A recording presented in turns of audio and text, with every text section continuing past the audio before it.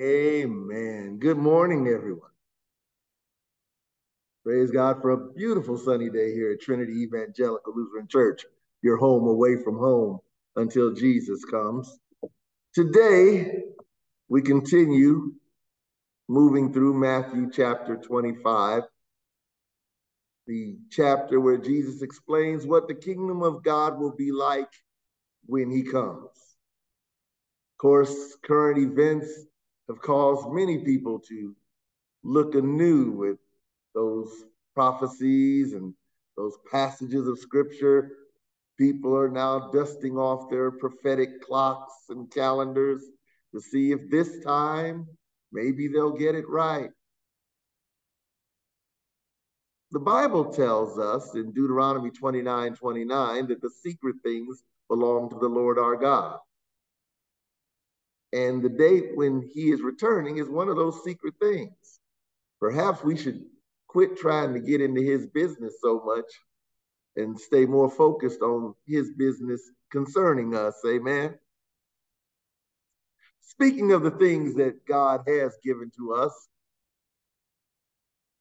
today I want to talk to you about the idea it isn't just who you know, it's how you know him. And there are many reasons why we may obey somebody, including God.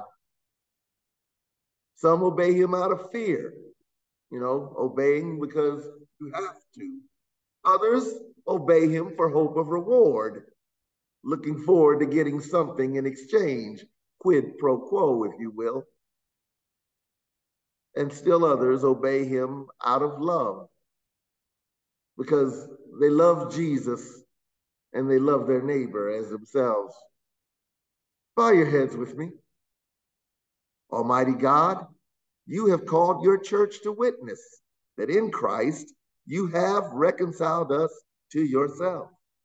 Grant that by your Holy Spirit we may proclaim the good news of your salvation so that all who hear it may receive the gift of salvation. Through Jesus Christ, your Son, our Lord, who lives and reigns with you in the Holy Spirit, one God, now and forever. Amen. From Article 6 of the Augsburg Confession concerning the new obedience, it is also taught that such faith should yield good fruit and good works, and that a person must do such good works as God has commanded, for God's sake, but not place trust in them as if thereby to earn grace. Now, as confessional evangelical Christians, Lutherans, we are known as people who love God's grace. Amen. I mean, so much so that to some, Lutherans think that one can be disobedient even because baptism and Holy Communion gives us a free pass. Now, we're not the only ones of whom that's accused. But usually the people that are accused of that are so far off the scale in terms of sound doctrine that it's no surprise that they think that way. And so when people accuse us of that, it's always with shock and remorse because, well, they know us to be so, so loving of God's word, so focused on sola scriptura, sola gratia, sola Christi. But it is true that baptism and Holy Communion are the means through which God gives his grace of forgiveness to us. But it's still faith that appropriates that grace and makes it our own. Yesterday, I was teaching confirmation class over at Good Shepherd. We talked about how faith leads to obedience. So when you look at the first commandment in the small catechism, it says, in the what does this mean? We shall fear, love, and trust in God above all things. But it only says that about the first commandment, which is, of course, you shall have no other God. It doesn't mention that word and in the other 9 because once you've dealt with that in the first commandment, and so you only have the Lord your God. well, everything else falls right in line. If you trust him as your God, then you will trust him when he tells you what he wants concerning you. You will trust him when he tells you what is good concerning you. You will trust him when he tells you what life is under the kingdom of heaven. Amen? See, and I'll be honest, the kingdom of heaven is a difficult concept for Americans. We don't really get what it's like to live under a monarchy, a king, rule of one person. The idea that one person is the law pretty much leaves our experience once we leave the authority of the home. Ain't that right, Dad? In many households today, the impact of culture has even diluted the authority that the father once exercised, whether directly or through the mom. And I'll be honest, when I was little, I'd much rather have daddy exercise his authority directly. See, when daddy punished me, daddy had a system. He had a routine, if you will. I did wrong. He caught me in doing wrong. He'd take the belt off from his waist. He'd tell me to bend over, and I would count 10, 9, 8, 7, 6, 5. You get it. And it was done. I just had to make sure I cried properly. But when mom whooped me, it was a different story. Dad didn't take it personally. For dad, it was a system. I tell you, you obey. You don't, I punish. Nothing personal. Mom punished me. It was very personal. Because when mom punished me, it was because I disappointed her. I showed her that I did. And so she wouldn't take the belt off from around her waist. She would take whatever she found. There was a pattern in my room at Board of Education. She educated me until she got tired of educating me. And it's amazing how much stamina my mother had in her little 5-foot frame. It was much more than 10, 9, 8. Yeah. But nowadays, you don't see that so much. Not only that, you look at children in media and entertainment, it seems like the children are presented as the source of wisdom and intelligence. Parents are presented as being out of touch, foolish, and even when it comes to the dads, childish. And in the workplace, the authority exercised by an owner is challenged by unions, government, bureaucrats, and social activists. Now, the first three I kind of understand. They're the price you pay for being a bad manager. You're a bad manager, workers want to form a union. When you're a bad manager, the government starts to get wind of it. When you're a bad manager, those bureaucrats who have nothing better to do focus their attention on you. But the social activist part, well, that's another story. I think that there are some people that just can't find anything. You know how they say those who can do, those who can't teach? Well, there's a third category. Those who can't even teach, they stir up trouble.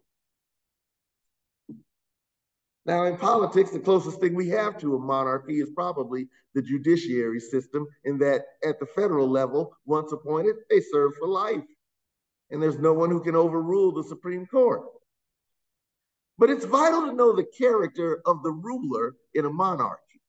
One's very life could hang in the balance. Now, in the parables of Jesus, the authority figure always resulted in being cast out into the outer darkness. Check out any one of these parables where the outer darkness is mentioned. It's always because you didn't do what the authority figure said. And by contrast, when you did what the authority figure said, you got promoted. The parable in today's lesson continues Jesus' illustration of the nature of the kingdom of heaven at Christ's return. The elements that it shares with the parable of the virgins includes an undetermined absence, the fulfillment or neglect of a responsibility, and reward and punishment as a result. Interestingly, in chapter 25, there is no mention of mercy or forgiveness in these parables. Instead, the underlying theme centers on the concept of watchfulness as the day of Christ's return approaches. In other words, being ready, being watchful, because the Lord is returning as he prophesies in Matthew 24. And so, to our current text, for it will be like a man going on a journey who called his servants and trusted to them his property. To one he gave 5 talents, to another 2, to another 1, each according to his ability. Then he went away. He who had received the 5 talents went at once and traded with them. He made 5 talents more. Also he who had the 2 talents made 2 talents more. But the one with the 1 talent went and dug in the ground and hid his master's money. Now, whatever talents represent in this parable, and I can tell you it doesn't mean what you think it means according to the English language. It's not about your ability to play the piano or sing a song or do fundraising. No, it's something that belongs to the owner. See, those things that you have, your ability to play, your ability to entertain or speak or convince or cajole or write well, paint well, whatever those things that we call talents are, those are yours. You can do with them what you will. You can use them to the benefit of your neighbor and to the praise of God, or you can use them for yourself. It's all the same. But these things that are called talentas belong to the master. They never pass from the master's ownership to the servant's ownership. They are responsible and answerable to him directly for those talents. They are responsible for doing with those talents what he told them to do. He doesn't give them to him, he entrusts them to him, and he expects to receive them back. Similar parable in Luke 19, verses 12 through 27 includes the instruction, engage in business until I come, in verse 13. And both of these parables are connected with the manifestation of the kingdom of God at the return of Christ. So now let's see what happens. After a long time, the master of those servants came and settled accounts with them, and he who had received the 5 talents, 5 talents more, saying, Master, you delivered to me 5 talents. Here, I have made 5 talents more. His master said to him, well done, good and faithful servant. You have been faithful over a little. I will set you over much. Enter into the joy of your master. He also, who had the 2 talents, came forward saying, Master, you delivered to me 2 talents. Here, I have made 2 talents more. His master said to him, well done, good and faithful servant. You have been faithful over a little. I will set you over much. Enter into the joy of your master.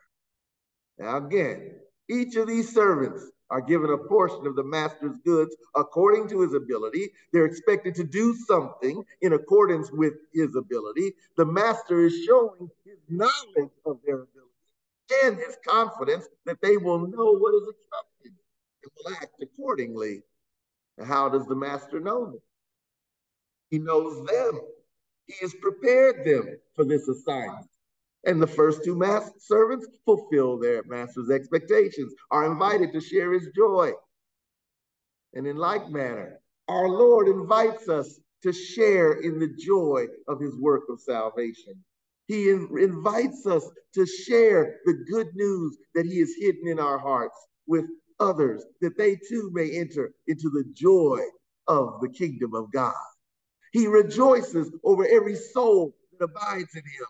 And the Lord knows that we're not all the same. He knows our levels of maturity. He knows our strengths and weaknesses. He rejoices not in what we do, but in the fact that we put our trust in him and join him in his mission.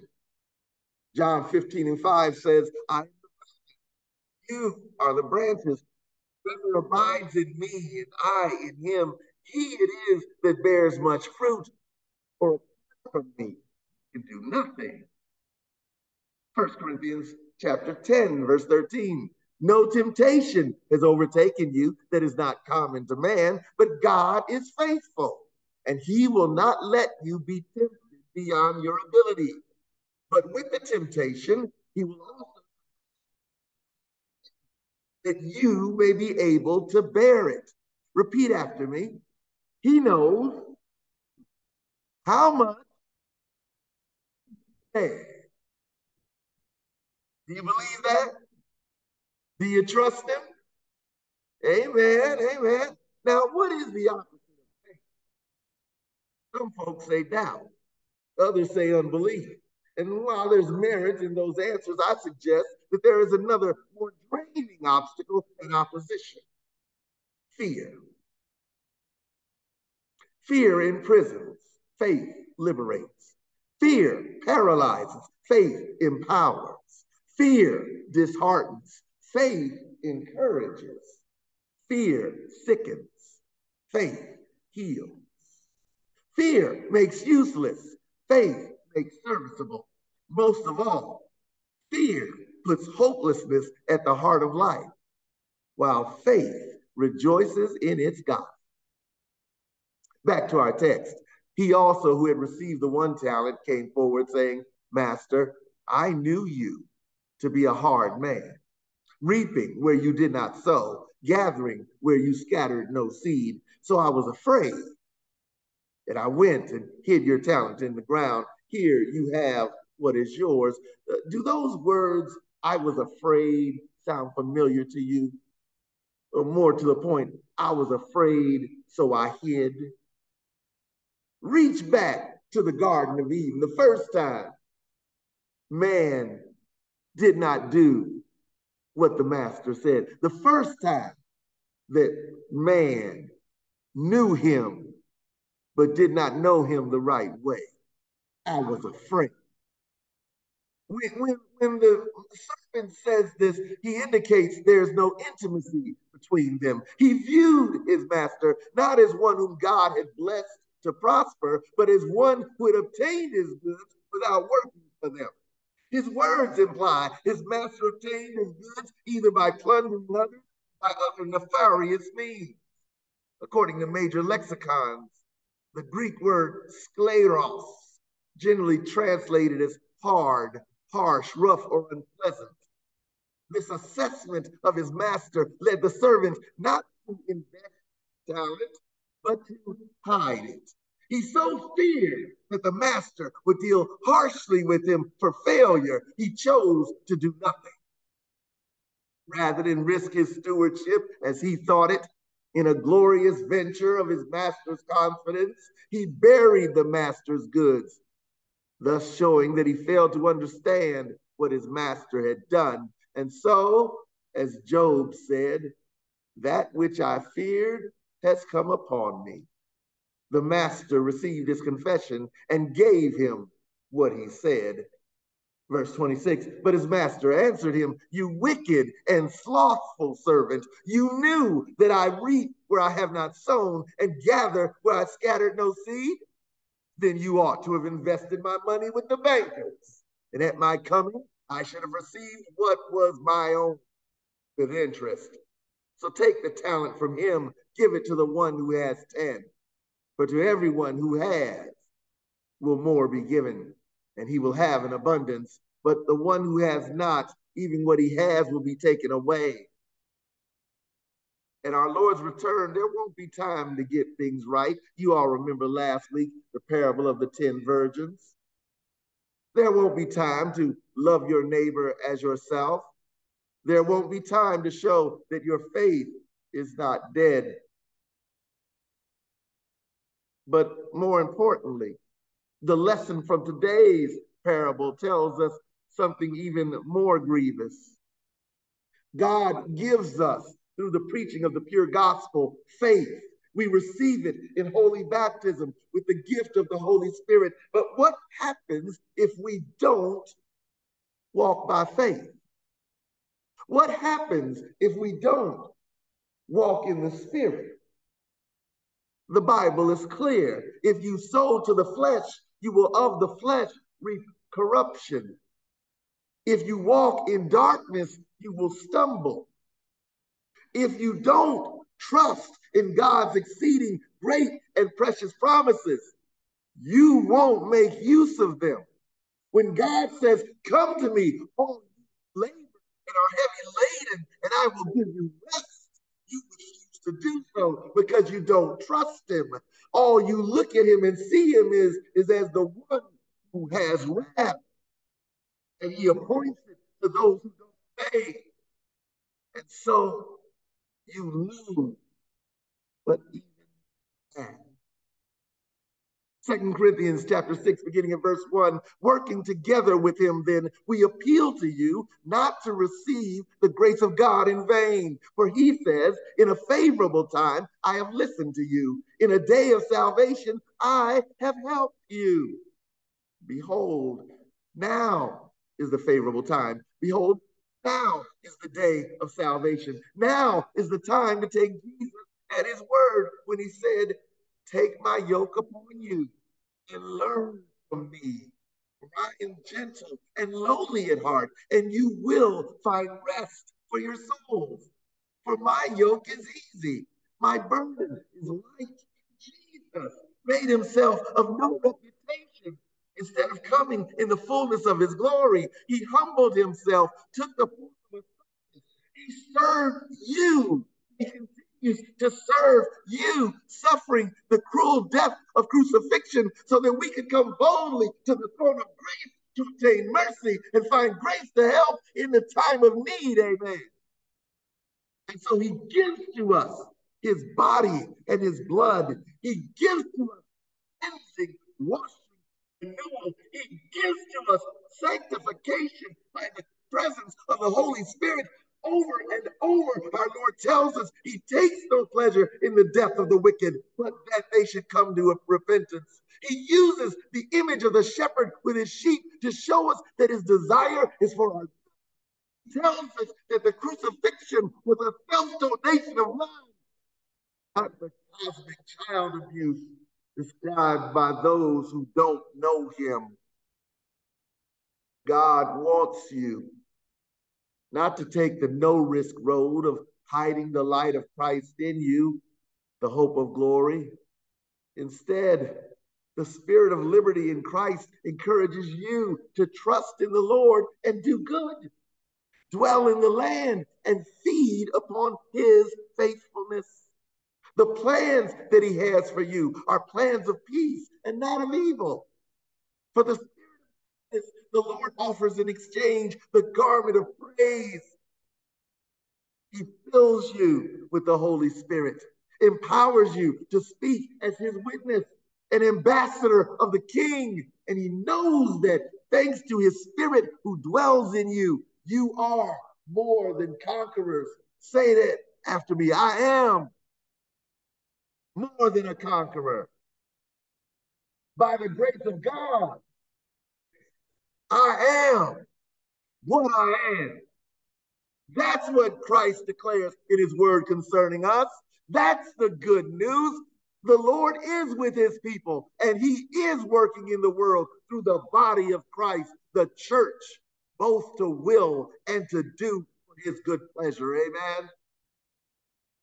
So let the peace of God that passes all understanding guard your hearts and minds through Christ Jesus our Lord. And let all God's people say, Amen.